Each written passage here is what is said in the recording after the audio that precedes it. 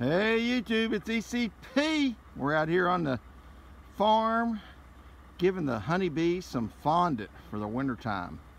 About 40 degrees here. We're going to get a snowstorm and some colder weather, so I'm going to put a fondant patty here on some of the hives, the ones that feel a little bit lighter. Some of them are pretty heavy, but I went ahead and scored the top like this, and then watching Natalie beekeeping like a girl, this is how they did it.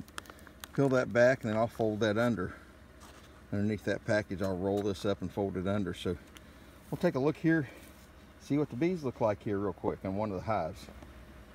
Also, just so you know, I did bring some feeding shims with me. These pads, fondant patties, are pretty thick, so I do have to put a feeding shim in here.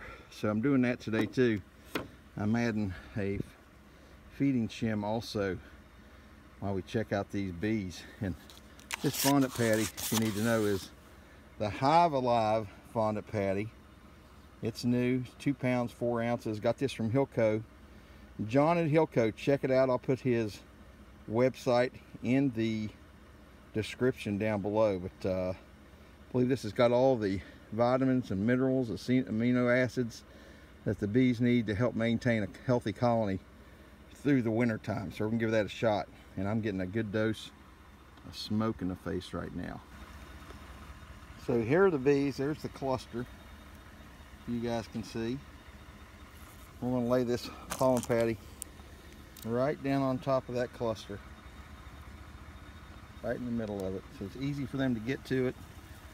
Put that feeding shim over top of it. Don't believe that won't work with the inner cover, plus it'll stop any of my ventilation, and I could see that the moisture was coming up here on the inner cover. We'll put that on next, and then the telescoping cover.